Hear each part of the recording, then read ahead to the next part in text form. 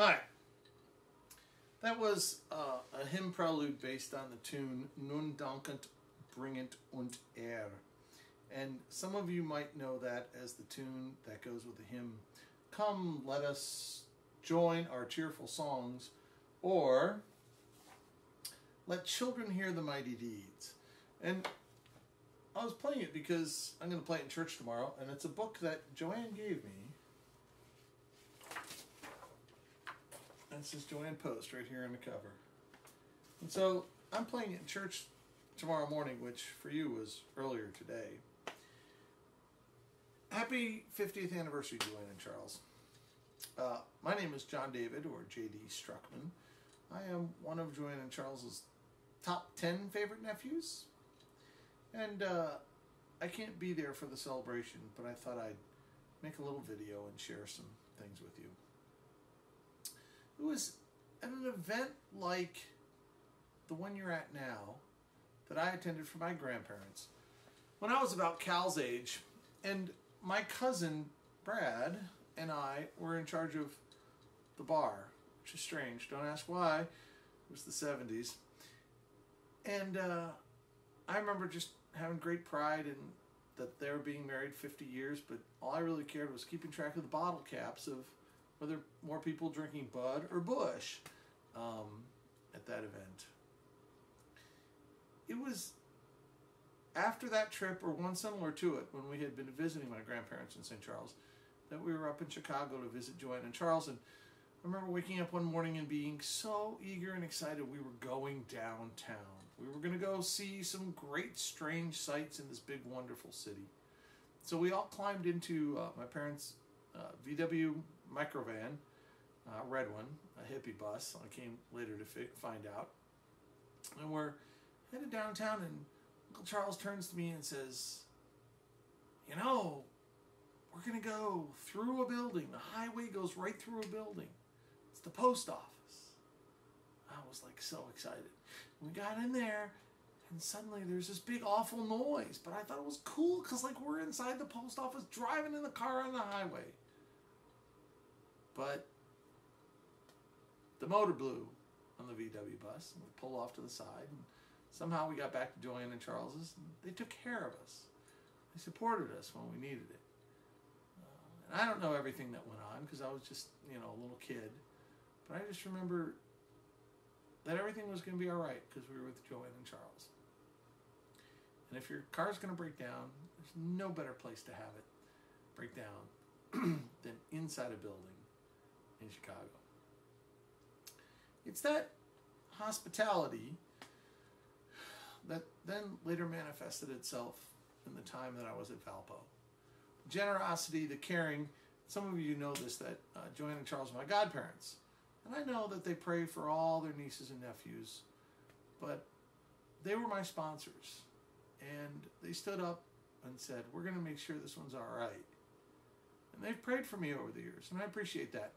When I was in Valpo, because they lived so close to O'Hare, it was like, 912 Wilson Avenue, something like that. I could find that place in my sleep.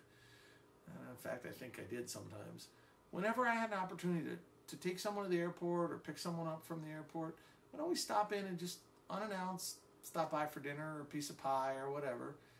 And it was at that dinner table that I learned lots about teaching, practical things from teaching, from JoAnn. Not the crazy stuff you learn in classrooms, but you really learn from a veteran teacher. It was also there that I really appreciated a good role model and what a good mentor it was to have JoAnn as a teacher. But let me get back to Charles for a moment. Back when I was younger, they gave me a telescope, and he took me out in the backyard and opened up to me this whole universe. And because I was into astronomy, and he helped me get in bigger. And that was so cool. And then years later, when we went to visit, and I show up with my family, Andrew, who's now going to be a senior in high school, was in 3rd grade, and he got to go to Uncle Charles's lab. Was so excited about that, and Uncle Charles gave him his own copy, his first copy, Periodic Table of the Elements.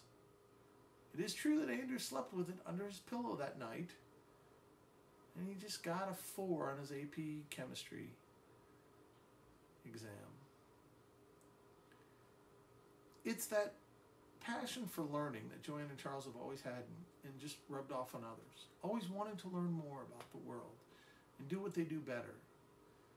And the whole idea of professional development was really burned into me there, spending time with them. Always trying to get better at your job, always learning more. And I think it's really safe to say that while they've touched all of you who are there, through me, they've touched thousands of families. And that's really special. The whole desire for learning. JoAnn, I got to tell you, we just read a great book this past year with our faculty at Epiphany Lutheran School. And it's called Mind in the Making. And I would recommend it to you. It's by Ellen Galinsky. It's fabulous. And Holly and Peter really ought to read it too, but you know. Anyway, they were always supportive of my music. JoAnn gave me lots of the music that she had when she was a student. And I've tried to make as best use of it as I could. And they showed up for concerts when my parents couldn't attend them at Valpo. That always meant a lot. Their generosity, watching them share with others, watching them take care of others, was really important to me over the years. On a lighter note, I want to thank them for making me a Macintosh guy long before it was cool to be an Apple guy. Through their encouragement, I've had Apple products only as my computers. Just bought myself a new laptop so that I can do bigger and better things. In fact, I'll edit this video on it tonight so that you can see it tomorrow. But among other things, I also saw in JoAnn and Charles not only their great passion for their careers and supporting and loving the people around them, but being strong members of a congregation, teaching Sunday school, being on boards and committees, doing what it takes to make a congregation successful. That was important. Growing up in a parish, you know, you just see dad who works at church and mom who puts up with it. But with JoAnn and Charles, you saw the other side of how it doesn't work without people like that. And that's really important. But also through them, I saw it was important to have a passion for something other than the career. Clearly, Charles in photography, JoAnn in her knitting and her baking, and I want to thank her for the patience that she had whenever I would visit, whenever I wanted pies for breakfast, because you can get cereal anywhere, man, but you cannot get JoAnn's pies enough. And when you think about it, what's the difference between a raspberry pie and like a fruit tart? It's the same thing. Anyway, they've made me the man I am today with lots of other people, and I want to thank them for that.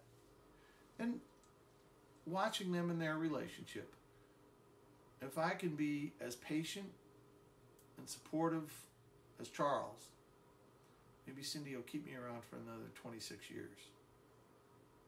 Anyway, God bless you. God bless all your family. Hope to see you soon. I got to get back to practicing because I'm an awful organist. Have a good night.